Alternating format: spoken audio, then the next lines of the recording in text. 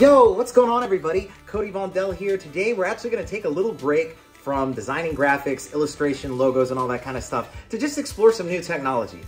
We're going to take a look at Polycam, 3D scanning, and some fun that I've been having in the past week ever since downloading the app. About a year ago, I was watching Corridor Digital, and they were using this Polycam app to capture their face to use in some type of 3D video that they were putting together. At the time, the phone that I had wouldn't run that app. So I was watching another Corridor video much more recently, and they were using Polycam again, and I thought, wait a second, I can use this app now. So I instantly downloaded it. The first thing I decided to do was capture this little boombox that I have from my boombox collection. And then I tried to capture my cat, and because she kept moving her face, we wound up with a couple of really strange things like this. So when she went for her afternoon nap in the sun, I was actually able to catch this, and I was really happy with it.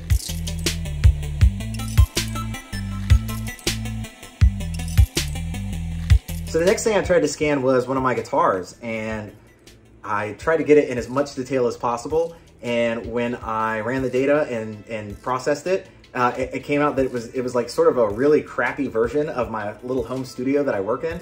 And so that's when I started thinking, well, what if I tried to capture the whole room from all angles and see if I can't like really get like every little detail of my working living space and just see if it works.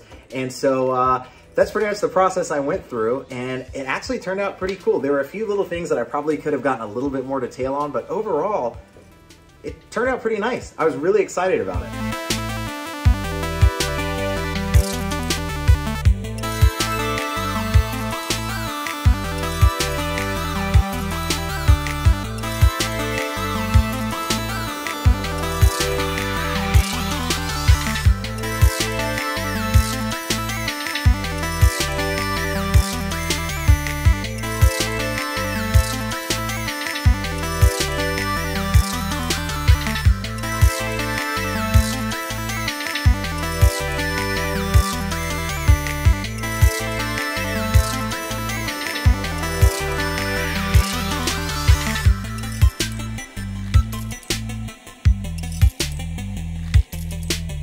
So now that I'm completely engulfed in the metaverse after 3D scanning my room, I decided to do something extra strange, and that was to bring the object, which was my room, and blow it up into full size. So it was almost like I was in my room within my room, and it was totally glitchy and totally wild, and it looks sort of like this. It's really strange.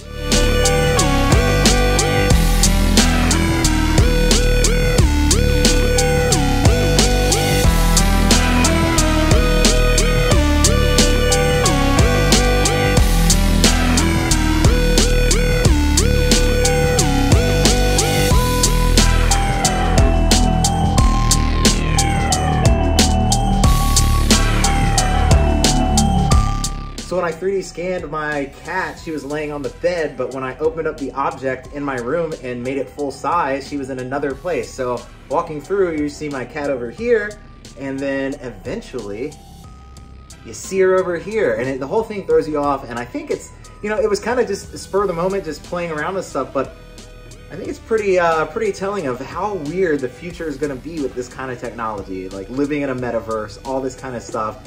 I don't know how much I like it. It makes me feel a little strange. I don't know. It's definitely cool technology, but yeah, being in my room digitally, in my room physically was a strange experience. So that being said, no graphic design today. Just wanted to show some fun new technology that I've been wanting to get my hands on for a while and just recently got into it. So wanted to make a video on it. And maybe it's something that you've seen and didn't realize was an app on your phone that you can use. So if that's the case, I strongly encourage you to download it and start capturing some stuff and seeing, just exploring and having some fun with it. It's a lot of fun. I think ultimately I'd like to use it in some type of music video or something like that. I'm still kind of trying to wrap my head around what I could do with this. But yeah, just playing with it like just gets creative ideas flowing. So I'm really looking forward to playing more with the app. Greatly appreciate you watching this video, even though we're not actually doing graphics on screen today. I appreciate the support that you're doing for the channel. We are almost at 1,000 subscribers, and when that happens, I'm doing a giveaway. The video will be creating a ton of icons on screen, and there will be a link in the description of that video where you can download that template and use all of these icons in your own graphics for free. You can also support my channel by streaming my music, watching my music videos, and heading over to my Etsy where you can download these cool holographic stickers.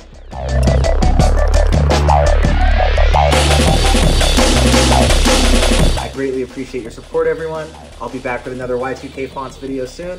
You can also check out my other more recent video where I kind of show some of the big 80s chrome lettering that I did for Adi Shankar's Guardians of Justice, which is now streaming on Netflix.